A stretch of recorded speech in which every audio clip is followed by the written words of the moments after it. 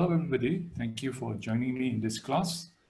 Here I'm going to show you how we can create the Excel template for implementing the Gaussian elimination method. So what I have here in this screen is a template which I have already created.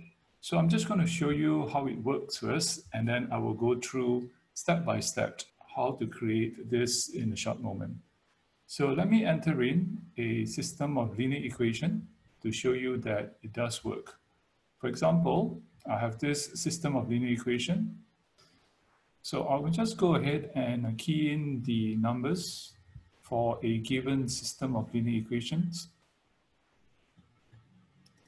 4, 5, 1, 3, 1, minus 1, minus 1, 3, 2. It's a minus 5.7, 2.8, and 3.8. So as you can see, when I have fully populated all the cells over here, Excel automatically converts the original matrix A into the echelon form. And using back substitution, it is able to then calculate for x3, x2, and x1. Okay, so I will go through step by step how we create this 3x3 Excel implementation of the Gaussian elimination. Okay, let's start with a fresh page. So let's just create the cells for us to populate the 3x3 matrix.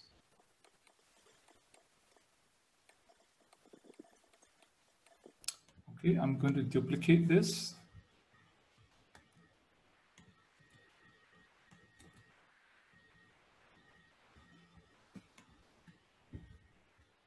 Okay, so this is where we're going to enter the given system of linear equations. Okay, so we just leave it as that. And we're just going to put the equal sign over here so that whatever number that you enter here will be reflected there. You can copy or just drag this across so that it will automatically copy all the numbers from this side to this. Okay. So the next cell that we need to key in the formula will be this.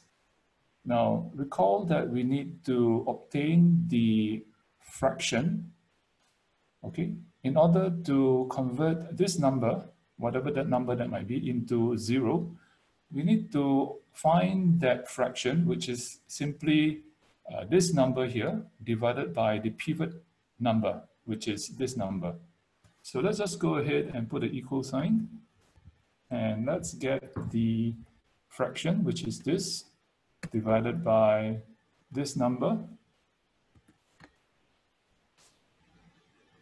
Okay, we're just going to put a $sign here so that it is fixed to these two cells. We will need this fraction to be multiplied across. Okay, so once we have this fraction, we multiply that to the pivot number. Okay, and then we're going to subtract this out from the number that we want to make 0. So that's going to be that. So it's going to be a minus sign. So the minus sign should be here. Okay, and then press enter. Okay, the reason why there's a division over 0 error here is because there's no number here. So we just leave it as that. So once we put in the numbers, this should be fine. So we're just going to copy across.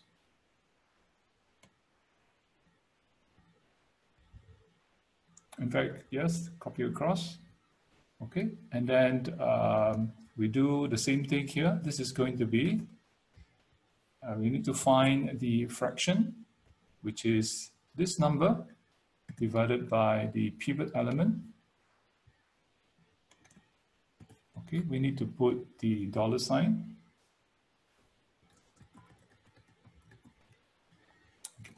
Multiply that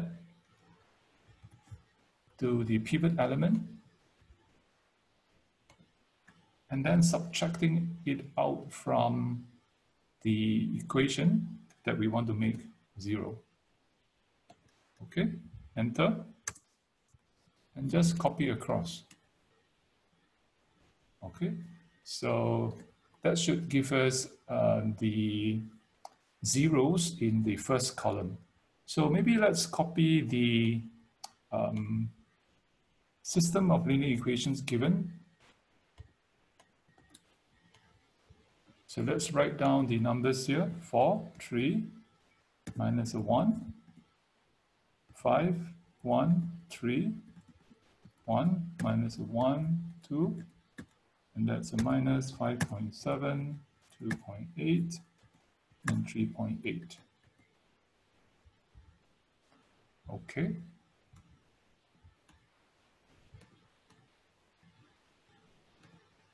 Oh, it's over here. So let us copy. So let us copy the given. So let us copy the given system of. So let us copy the system of linear equations from here.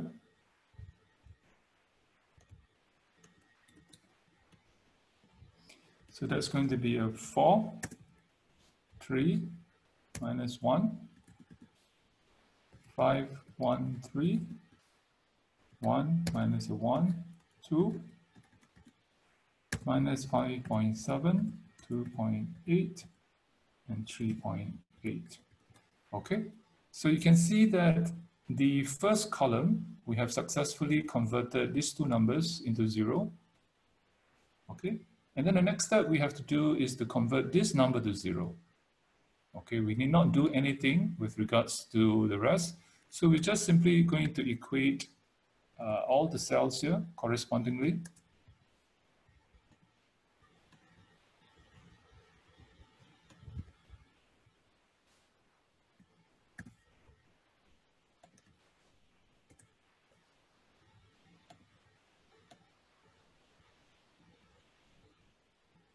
Okay, so over here, that is going to be, see this is going to be the same as this.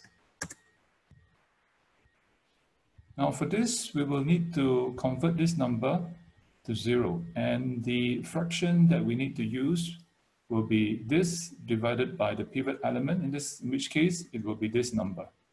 So let's go ahead and put an equal sign, and that fraction is going to be this number divided by this pivot element. Okay, let's put the $sign to fix the cell reference. Okay, you get to multiply this to the pivot number and then subtract this out from the element that you want to make 0.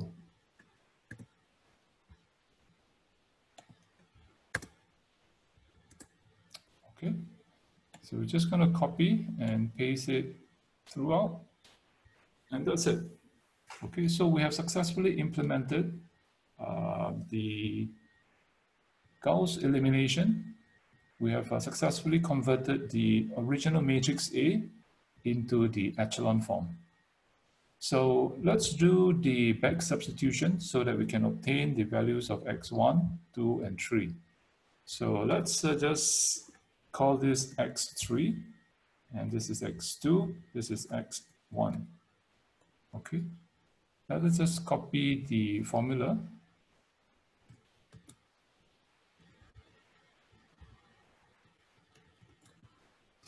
So based on this formula, we can calculate the value of x3. So that is going to be whatever value this may be. divided by this.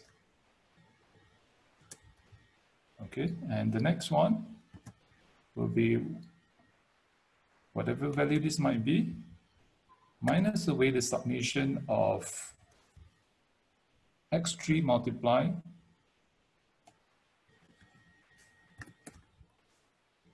by the coefficient, and then divide by, okay, so let's put a bracket here, divide by the coefficient of this one.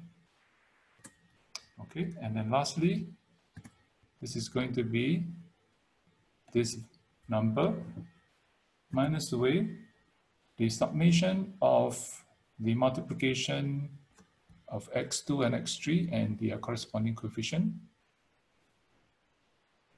So it's going to be this multiplied by, that's for x3. And then if you like, you can just put a plus, this multiplied by x2. Okay, let's be careful to put a bracket here. Okay, and the entire thing has to be divided by this coefficient here. And that's it. Okay, let's take a look whether we have the same answer. Okay, that's it. It's 2.4, 0.1, and minus 0.9. So that's it. This is the Gaussian elimination implemented within Excel.